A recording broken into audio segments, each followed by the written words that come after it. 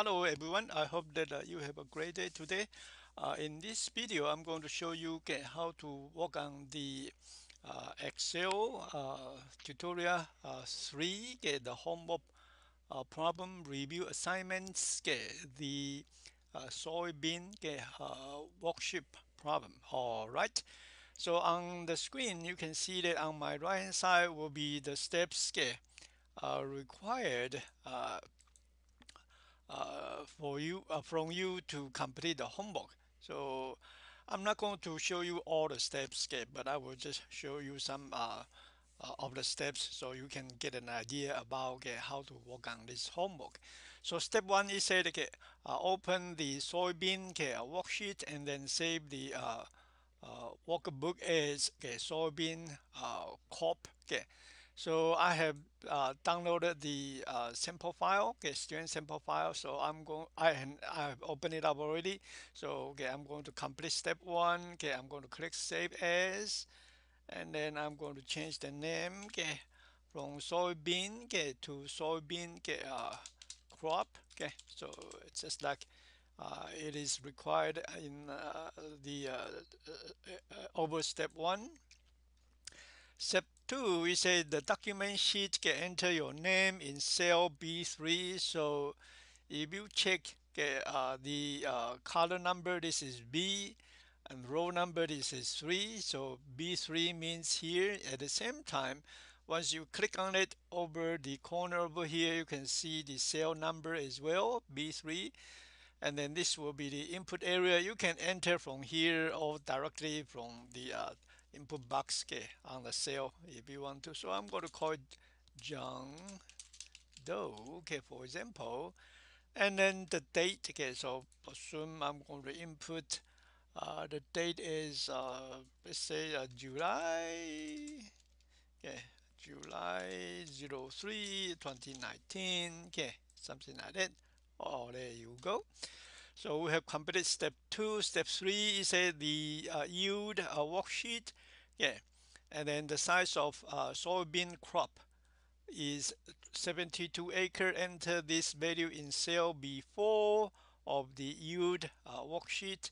So this is the yield worksheet. Just click, move your mouse button over here, a mouse pointer over here, my bad, mouse pointer over here, and click on it. There you go.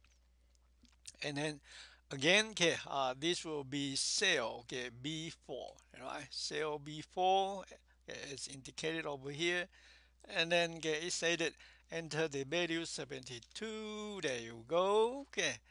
And then you can again press enter key if you want to.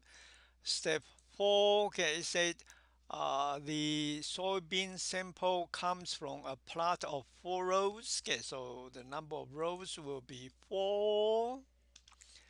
And then the for each row, the width will be 7.5 inches, and then the height, and then the length will be 21. There you go. And then we also he mentioned about the so enter those values in the range B7 to a B9. So B7, B8, B9. There you go. We've done it already. Step 6, it mentioned about apply the input cell style to B4. So this will be B4. Let's click on the cell style and then this input. There you go. And then those will be the same. Let's do it using the same method. Input. There you go. And then we can move on to the next one, number 7. Step 7 is say that use the equations described in the formula worksheet. So this will be the formula worksheet. So if you click on it, it show you the formulas. The formulas. Okay, we will get back to here later. So let's switch back to the yield worksheet. And then over here it mentioned about 7A in cell B10. So this is cell B10. calculate the area of the plot sample in inches. Okay, so we need the formula. Okay, so this is B10. Okay, so we need a formula. Okay, so if we look at the formula, it says that sample area, the formula will be, okay, the area will be equal to rows times length times width. Okay, there you go.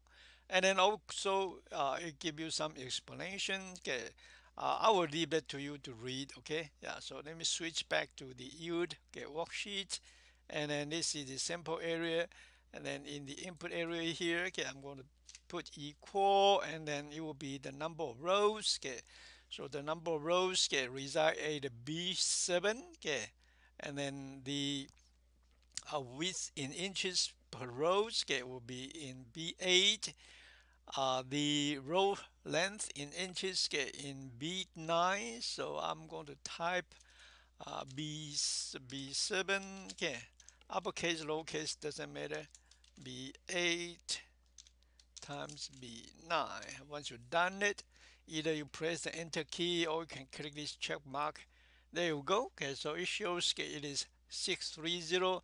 At the same time, okay, if you have downloaded my assignment sheet, then you can verify the answer. Okay, so again, okay, in my assignment sheet, I've taken some screenshot, okay, there. Okay, so you can make a comparison. There you go, they agree with each other. So let me move the assignment sheet, okay, to the side again.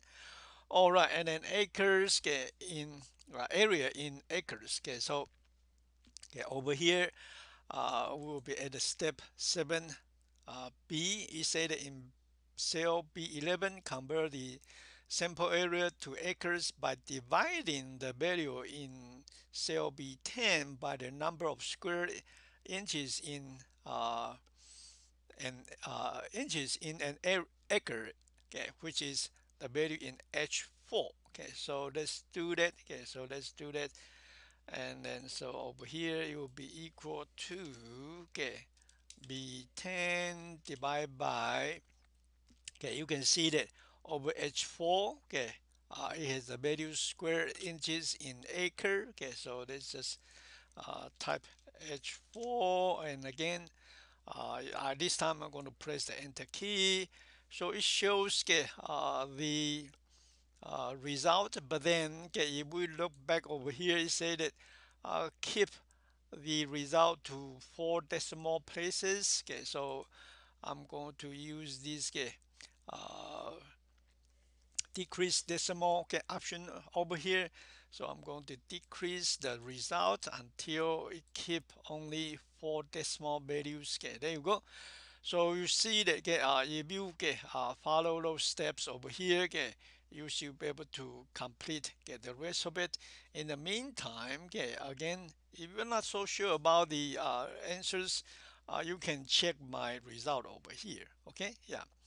But then this 81 something over cell B4, it might different than the one you are doing right now. Okay, initially, okay, because they run, okay, you ask you a step, okay, to do some, okay, goal seeking, and that's why as of now you might find out that the value here is different than the value over the screenshot. All right, so again, okay, those will be the general idea. Okay, so if we need to refer to the formulas, okay, please, okay, check on the formula worksheet over here.